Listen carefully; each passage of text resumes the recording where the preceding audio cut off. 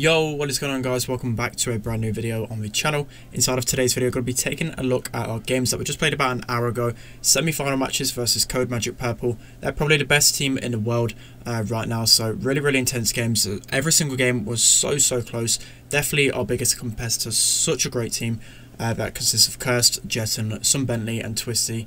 Twick, all amazing players. So I'm going to be going through all of them games. There's a lot to go through, so let's just jump straight into it. Alright guys, so jumping into the first game. So the bans to note for this, Codemagic Purple, they banned Mr. P. Just because Mr. P is really good in the meta right now. As I told you guys, he's so broken. He's a really good brawler. And then Sprout, we banned Sprout our end. So this is going to be the kind of comp. We're expecting them to go B as well. But Pam also really good. I get a nice snipe on Twisty. So the kind of job for me, I just placed my gadget behind this wall, and then Pam can't really push it up, so as long as I keep cycling my super stone over and over again. Tom actually didn't realise got a nice kill on Sun. I get Twisted down as well, so a good team wipe. But at the minute, we just want to keep control. You can't really score in this position unless you've got some walls down or some kind of, yeah, as I said, some wall break or something. So just need to stay beyond these walls. We need Tom or Smantic to get their supers up, but these games are just so intense, like so intense, and we practiced so many hours into this, and it's just so draining. It's finally coming to an end though. But Tom with a nice kill on Sun again. Then only Pam there. I believe we could have managed to go there, but Smantic going down probably pushed a little bit too much. I think we either should have just gone it full out and gone for it because it's a 3v1, or we should have just held because now they have control now. So a bit bad play from us. It's kind of really it's really hard to gain back positioning once you give it up. But at the minute, I'm going to get 2-tapped by Twisted, so I think that was really pivotal. But then Smantic gets a nice kill. But as I said, I feel like that was pivotal because now Pam is allowed to push up. So really nice snipes from Twisted. But as I said, they're able to get Smantic as well. I'll waste my gadget here somehow. I don't even know how it even went out, and they're able to get a goal there. So well played from them. A go down, and that's, as I said, cost us really, and Smantic going down as well. But well played from them. And now Tom trying to get a switch off, but I want to face off against the Pam just because it's kind of hard for Brock to keep up with Pam, especially if you miss multiple shots in a row. Pam literally one-shots, SpenLC one-shot, Pam one-shot. So Smantic realising they're all out of position. They can't really afford to tank any more shots, they're also going to die. So we managed to get the equaliser there. So 20 seconds left, in a good position at the moment, just trying to see, to try to keep control. But at the moment, I have got big shots. Smantic gets tapped by Twisty, so having to fall back. I missed my 3k there. Tom going really weak. So at the minute, really not in a good position. Twisty's pushing all the way around, and he's got his pretty low there. But I believe, yeah, with a Pam gadget turret as well, we're not going to be able to do anything. We just can't take him down. It was a good push up from them. It's a bit unfortunate Tom going down, which might have cost us. We were all really low, and Twisty and Jet played really well at the end. And let's jump into the next game. Alright guys, so hopping into the next game. So we decided to go with a Cole.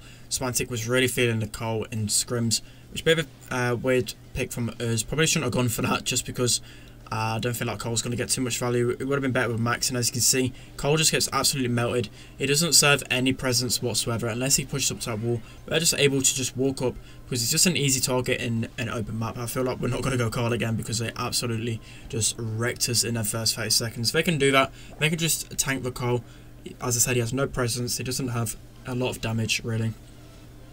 But again, Cole not really going to have the range or kind of presence to deal with much.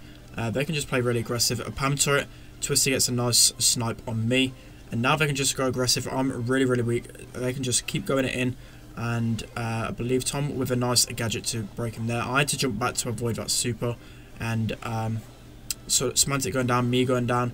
Tommy's managed to clear it off to the right hand side, so it's a good 1v1, but Twisty managing to clutch up and super shot that in. So well played from them. Really bad comp choice from us. So currently they are 1-0 up, playing really well. Let's jump into the next set. Alright, so on to the next set. So it's Minecart Madness Gem Grab. So just to note, that was our first set loss in the entire qualification. So up until the semi-finals, we did not lose a single set. So we were literally on fire. We weren't losing anything at this point in time. Took a bit of a shock. I was a bit on a down because they just outplayed us completely inside of that first set. But at the minute, going to be picking the Piper, Sandy, Cole, and they've gone for the Jean, Sandy, Cole. So the main reason why it's changed so much, so the meta used to be like B, BB, Brock on the lanes, but Brock, as I said, can now get he can get 4 pickaxed by Cole. So if he just lands 2 in a row, for example, it hits it, then it returns, and then does it again, he's going to be able to kill Brock, and then Sandy can free shot Brock. So it's just making these two, it's indirectly buffing these two brawlers and making them much more viable inside of meta right now. So that's why we're seeing it a lot more Cole. It's actually nice to see a Cole for once. I managed to stun Twisty, but gotta go pretty low. We're in a decent position. We've got 5 gems. They have Gene Pool though, so gotta be careful. And I remember in this position, I didn't even know where Sandy was, and he did really well. He caught me off guard, and that's just going to change the complete outcome of the game. I just wasn't sure where Sandy was at all, and I think that's just communication error on our part, because I could have maybe called out to my teammate and say, like, is Sandy about? But to be honest, I didn't even know where Sandy was, and as I said, that's just definitely a communication error. They're able to clutch up, get me down, and get out with the gems. So that's going to be another win for them. That's 3 wins on the bounce for them. Can we bounce back in the next game? Alright guys, into the next game then. So they've stuck with the same comp, we kind of have the feeling, and with this Poco double tank comp, we don't bring it out too often just because a lot of teams suspect it now, but with the comp they're using Cole and Gene, so they've not really got too much damage. Sandy is actually okay against tanks now, especially you can just keep cycling them supers over and over again, but we know with this comp we can just keep going aggro over and over again. And now Smatic going down, I'm going to push back. We've got a decent start. They have Gene pull, so got to be a bit careful, but Gene does pull because I'm pretty low, so well played from Jet in there. But we can keep the aggression. Jackie's going to be really good against Cole. Cole's not going to be good against our comp just because of the Jackie. Jackie's going to stomp a Cole, especially if he rolls in. That's another missed pull from Jet in there. So at the minute they're grouping up really, really well. Twist is going to go in. I don't know really why he went in, because we've got Poco heals, we've got Jackie. There's just no way he's going to be able to get much value and kill us at all, unless I had a Poco on their side that kept healing him. But again, 5-3. I'm just going to keep pressuring up. I don't want to fall past the halfway part. I just want to keep pressuring them. So Smatic going to go down. Somehow I managed to take him out really, really quick. I'm just going to keep the pressure up and get him away from Tom. I now have super. It's took me a while to get super, but I can just go straight on the Gene there and then straight on the Sandy again. And that's kind of what clutched it up for us. We're able to get the Gene down and we're able to escape with the gems. So in a really good position here. The comp working as it's designed. Where main goals is to counter the Carl and Gene. So Smatic just going in. I get pulled, but there's just no way we're going to be able to kill us. So really well executed from our team there. Finally picking up a win inside of semi-finals. Let's hop into the final game of this set. Okay, so the last game of this set is currently 1-0 in sets to them. 1-1 on this set, so this one is the decider. The most important one, obviously, if we lose this, they're 2-0 up in sets, so we have to win this one. We switched out and went for the mirror comp just because we didn't really want to go to Poco double tank again in case they countered it. And I just felt like this is a strong comp. This is a really good comp on this map. So they've got first minecart again. It's good to note that they had the first minecart 3 times out of 3, so a bit annoying. That's really RNG. I really don't. That's one of the main things I don't like about this map. I've actually grown to like this map a bit more, but with that RNG, it's a bit annoying. The fact because they can get the early pressure, and especially with the Gene and other brawlers like that, Carl, they can just push up against the walls, and it can be really hard to take them down. So we're doing well to regain position here. Gene with a pull. I'm just going to keep chipping them down, waiting to get my super. So they're going to be pressuring us back. Sandy's kind of close to super, but kind of main job for me is just getting pulls on the Sandy. Gene misses pull again. I'm going to be getting the pull on some Bentley there, able to take him down pretty quickly. So now we have pressure. They have 7 gems already. As I said, that first minecart is just going to be giving them so much early pressure. It's a bit annoying, but we do manage to claw it back. And my job here is just to keep building up my super. I've got it again. Smatic's just chipping away. Tom's trying to build up his super as well. And it's really, really close here. They've got another gem spawned, so I'm kind of waiting for Jetten to peek out here. I kind of know he's going to push out a bit too far, and I'm getting max range pull. Tom with a gadget to get him to max HP, which really clutches it. I was wondering what he was doing now. I thought he lagged out. I was like, what is he doing? I thought he lagged out, and he's able to clutch it up. I don't know if he needed to do that. I think he just could have killed him anyway. He maybe just did it because he knew he wouldn't be able to kill him once he's at full HP again. So a good play from Tom, a really good pull from me, and we're able to clutch up that game there and win that set. So currently 1-1 in sets. Let's hop into the next set. Alright, so moving on to the third set. So some assembly required siege. So what we've recently kind of realised inside of this, normally it's just a Gene, Barley, BB. So now with the BB nerf, I felt like we can start running Jackie on here. Even with the gadget nerf, it's just really easy to pull a BB into a Jackie and a Jean, you're able to take them out really quick, and the other way around, they can't really afford to pull a Jackie unless it's like a max range pull into the Ike zone, or if the Jackie's really low. So Jetting pulling me, but I knew it didn't really matter too much because I could just take him down. A bit of a weird pull from him, he shouldn't have done that. SpenLC trying to get the barley, but I believe he does. No, he just drops that bolt, so it doesn't really matter.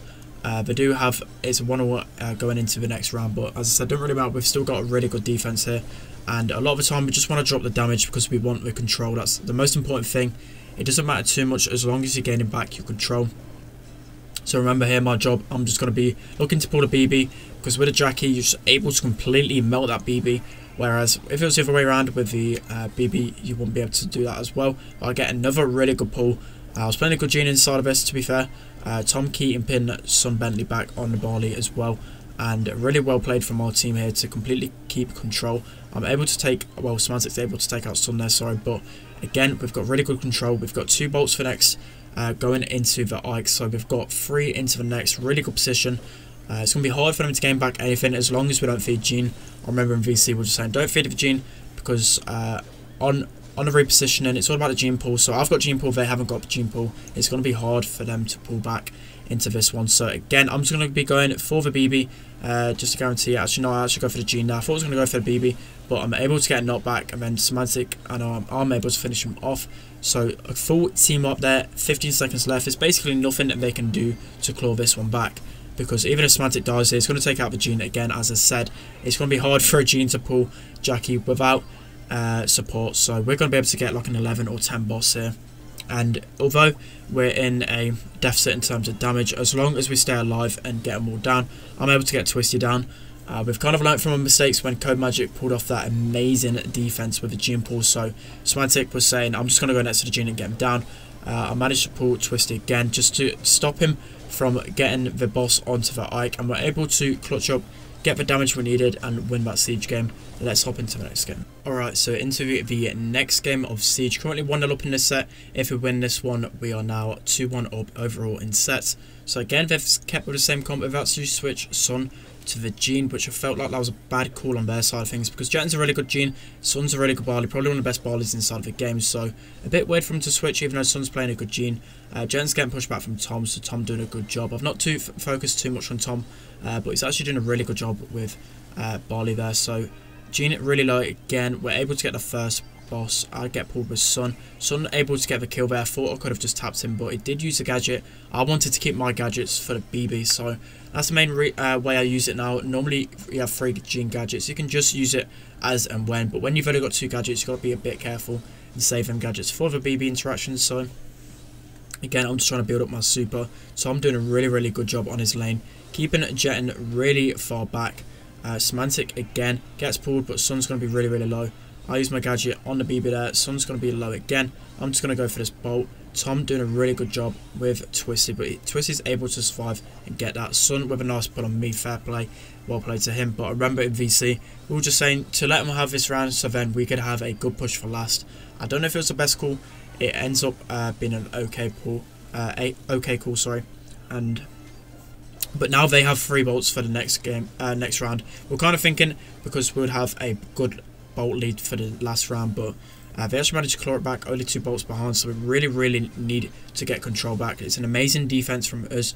Again, we're just going to let the boss get damaged. When it's at its like final stage, like 10k HP, we're just going to let it go down and get the Ike, because we need control back. At this situation, I thought, oh no, they're going to get the control back, but I managed to get a good pull on Twisty, able to take him down, and Tom doing a really good job on his lane. So I probably think we went a bit wrong there. I should have stayed with SpenLC on the side. But the barley super kind of stopped me from doing that. Jetten goes down, which stops him from banking that one, and I think that really cost him. That was a really clutch kill on the barley because we're able to tie it there. So that kill on that barley there literally won us the game there. Well, actually, won us the round, sorry. But at a minute again, I'm pulling Twisty. I don't want to feed him BB Bubble. It's literally 6% in it. If he gets a BB Bubble, he's able to get 2 hits on it, so he's able to win him the game. Again, we don't want to give a barley the chance, but now 5 seconds left. They need to make a play, and they're not going to be able to get this in time. Look how close that is. Twisty actually missed a bubble, but it was just so close in the end. We're able to win that one. So currently 2-1 up in sets. Let's jump into the next game, which is Bounty. Alright guys, so jumping into the first game of this set. So they've opted for the B, which normally if we're facing a B, we just send the Jackie down the right hand side. It's going to be really easy for us to keep control. Semantic's just going to sit there. They're not going to be able to do anything. So I'm working on trying to get my snipes in on the enemy team, but remember at this point I dropped out my Discord call and I didn't know any communication. Normally VC is really important inside a competitive, so if you're not talking, communicating, it's going to be hard for you guys to kind of clutch up. But at a minute I probably should have gone down the left hand side, but again I just didn't have any communication. Tom breaking up the walls and getting cursed there, so I actually managed to get a tap on Twisty there, and Tom actually capitalises. Tom is playing really well on this Brock at the minute. Curse is playing really aggro and he goes down again, and somehow Tom's super manages to get Twisty again. So Tom absolutely popping off right now. Swansic's just enjoying himself in that corner, just waiting for the right opportunity to push up. So I find that really funny how Tom's able to cycle a super over and over again.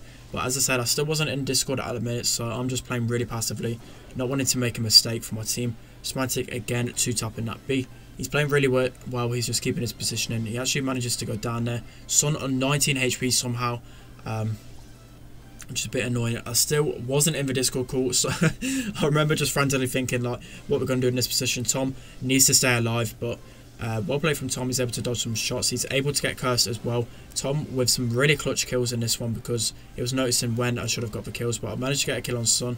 Curse jumps in. I knew it was basically GG's at this point, so I just jumped in and got the kill. But in this moment in time, there's basically nothing they can do unless they kill Tom, but it's just not enough time to get him down. I'm just going to keep going aggressive. So Semantic, Twisty going down again. Tom playing really well this game, managing to pick up the win. So we're actually one win away from securing the whole game here, guys. Let's jump into the next game. Okay, so hopping into this one, as I said, it's match point currently. It's the second game of Bounty, so if we win this one, or even a third game, we're going to be coming off victorious overall. So again, they have switched to the Jackies, so they've decided to go with the split lanes. We've gone for the whole triple lane. I believe probably we shouldn't have done this. Should have probably just sent Jackie down the right, because then it was the same. But then again, we do get the early kill. Tom pushing up in the grass, but he's going to get sniped, so probably a bit too aggressive from Tom, or I should have just gone in mid it as well. But it's really hard when Piper's got that aggression. Piper's going to break off that side just so they can get some easy snipes on our Jackie. But at the minute we're in a really bad position. We've lost like all control, and as I said on this map about a million times, it's so important to keep control, especially in the grass, because Piper with ambush is deadly and it's really hard to see where the Piper's at. Piper can just keep being sneaky, but we're in a bad position here. We are pinned back in our spawn, and not really too much hope here. Even with 1 star left, we can wait till the end, but as I said, it's just so hard, and it's so easy for the other team to extend their lead constantly. So just playing patient, wait for Tom to get super to break up the map. Semantic does a good job pushing him back. Twisty actually manages to get Semantic really low there, but that's a nice super from SpenLC, being able to pick up that kill. So I believe they probably would have coordinated that. Twisty got him low, and Son only needs to hit 2 of his super rockets to take him down. About a minute, trying to push up. Semantic probably going a little bit too aggro there. Curse managing a kill on me. Somehow the gadget hit, so he's then able just to auto aim. So don't actually know how he got that, but currently 6 stars down. Not really the end of the world still, even though they've had complete control inside of this game. Semantic going down. Tom's able to pick up the kill on Twisty. He taps him and then jumps, because the gadget does 500 damage, so he's able to pick up that. So 4 stars remaining. We only need to kill Cursed or get a kill on Twisty, or well, both of them actually. But I jump in here to try and get some pressure. I just missed a shot on Cursed. SpenLC's able to stay alive on 400 HP. That would have got us to win. So really close game at the end there. Let's hop into the next Bounty game. Alright, so hopping into this one. Again, it is match point for us, so they really need to win this one. And we can kind of afford to lose this one because it'll go to the final step. But anyway, Semantic going up, getting early pressure against Twisty. I think he's able, no, he does put him towards him and then gets tapped by SpenLC there. So that's probably a misplay on Semantic's side of things. With Jackie, you want to be using that super last, just because then your shield wears off lastly. But SpenLC's able to pick up the kill on Semantic, but he's still got decent pressure. It's still 3-all. it's not the end of the world. As I said, we've got a mirror match up here. At least Semantic's more pushed up than Twisty is, but I believe Twisty actually rotates all the way around, so then we're able to then get some pressure onto these guys. But Semantic actually getting melted a little bit, but again, they're on the grass, and I think this could kind of cost us here. So I remember Semantic going down there. I thought I can't afford for them to kill Semantic here, so I kind of pushed back. I let our Jackie get into our grass, which, again, looking back at this and actually sending VC afterwards, I feel like I cost us this game because I allowed him to get all the pressure. Curse played really aggressively, he worked for them, and then I just gave him that grass there, which is just really what you not want to do at all. You want to be keeping the grass for as long as possible, but again, they're able to keep the positioning, which was really frustrating me because that's just such a silly error to make, especially when you play this map so many times. And I just let him have the grass, so a bit annoying on my end, but I do manage to get some pressure off. Curse with a nice snipe on me. I was just trying to make a move. I knew we had to do something. I knew I had to break the grass up, else we weren't going to be able to get through. But still, we're only 7 stars down. They've all got 3 stars, so if you get team wipe, we're still in this. But 15 seconds left, not got too much time. We need to work on pinching them back. But Curse with a nice snipe. Sun with a nice snipe. I just really didn't play a good Piper inside of this one. Curse played really well, so fair play to him. As I said, I'll just play the trash Piper inside of them games, really costing us, but they're going to be able to pick up the win inside of that one. Let's hop into the 5th set. Alright, so the 5th and final set, so it's going to come down to Hot Potato again. You guys seen the Clash qualifier games, it's getting down to Hot Potato again, and now with the kind of bans and the kind of meta, Daryl's not going to be too good on the side of this map now because of Max. Twisty's pushing up really far, so I feel like they actually have the kind of better comp because Barley counters Rico really well. But they needed to get Barley on me for sure. Max is just so good inside of meta right now. She just melts through tanks, so you can't really go tanks on this map. I'm able to get a nice double kill there, so we're able to push up. I'm absolutely clapping my lane and able to get some nice damage there. At the minute, not actually up too much in damage, really up 3%. So again, with this comp, it's literally all about control and keeping your presence constantly, not wanting them to push up by you. Normally with like Daryl, you can afford to base race and go in, but with this kind of composition, we just literally full control of the Brock, Max, and the Rico, sorry, and I'm able to get Max down again. I'm playing a really good Rico at the minute. I've not actually played too much Rico. It's probably the first time I've actually played Rico in so long inside of competitive, but I feel like I'm one of the best Ricos and played really well inside of this one. Tom managing to keep Barley away. I'm able to pinch and get some Bentley down there. That wasn't really the best super for me. I knew Max was going to go up. I think I was a bit panicked. Really bad super, but Tom able to push it up. Really well played from Tom, keeping the aggression. Just wanted to buy as much time as possible, and he's nearly able to get some Bentley down there, so really well played from Tom. I'm able to pinch Semantic and probably get some actually no, manages to jump and get away here, so Barley not really doing too much for them. I'm able to take him down with some nice shots there. Max goes down as well. I get super onto the safe. Bentley's able to take me down, but it's just no way they're going to be able to come back from that one. So really well played from us. Completely dominant inside of that one. I felt like was never really in any bothers at all. Alright, so it's match point again for us. So sticking with the same comp, I believe they, I think they're stuck with Barley again. Actually, no, they switched out to Barley. So mirror comps on this one. Not actually played too much Hot Potato inside of scrims, so this was kind of the early comp that I actually felt like was decent, just because the balance changes to switch things up. So we only had like a week to prep for this. So Jetten's playing a really good Rico here, is keeping me back pretty well. Tom playing really well here. Jetten's just super weak, but I managed to get through really early. They're able to get a lot of damage, but I'm going to work my way. Some Bentley with a missed shot, so I'm able to finish out Twisty. Semantic just jumps to take down their Rico. So at a minute, we're not down too much. Under down like 20%, so again, just want to be keeping the pressure for as long as possible. I'm going to go for the super. I thought some Bentley was more backed up than that. I actually managed to go down there. This is a bit hectic. Tom dashing in, a nice kill on the Brock. Really well played from him. Semantic's going to go for the Max there, but it's so hard for a Brock to hit a Max, which is really annoying. I think I'm able to take out the Max here, yeah, with my gadget. I love Rico's gadget. I feel like I play really well from it. I able to take out some Bentley there and then take out the Rico, so that was really clutch. We're able to take them both out. We're only 9% down, so that fire was killed me the incendiary, but Tom going in, probably a little bit too aggressive, but we're still able to keep it under control. I'm just bouncing my shots constantly, keeping them back, keeping two of them pinned back here. And again, I'm going to be trying to get Jetten. The speed, it just missed me. I thought that was going to cost us there, but Max able to go down. Jetten's really weak. We're able to get him down And SpenLC again, Tom with a nice kill, so like 6% in it. We're actually in the lead here, 1 minute left. Things are just so hectic at a minute. I remember my heart was absolutely racing. I kind of missed super there, but I wasn't going to let Max push up. Max actually going up here, but I knew I could go a bit aggressively. I knew if I could get a super, things could probably go into our favour. So nice defense from my teammates. We're able to clutch up. Smantic and Tom with the pinch, able to get SpenLC down. So literally 1% in this. It's so close here. Tom going to be getting a kill on Twisty. I'm so close to my super, and I'm able to get my super onto the safe, and we're able to clutch that one up. So we take the victory in that one. That game was insane. I'm literally out of breath talking about that, and there was so much adrenaline rushing through my body, but we're able to clutch up there and take the win home. Okay, that's going to be the end of today's video. I hope you really enjoyed that super intense gameplay. I'm literally out of my breath. It took me about 30 minutes to regain my composure because there was just so much adrenaline going through my body. That was so close.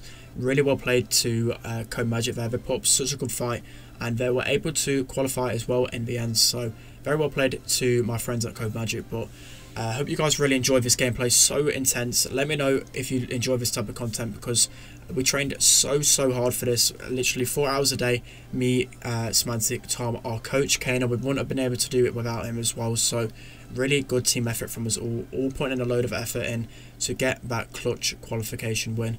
But that's going to be the end of today's video. Hope you guys enjoyed. If you liked, drop a like on this video, drop a comment, let me know any improvements you want to see from me. Don't forget to like, comment, subscribe guys, and I'll see you all later.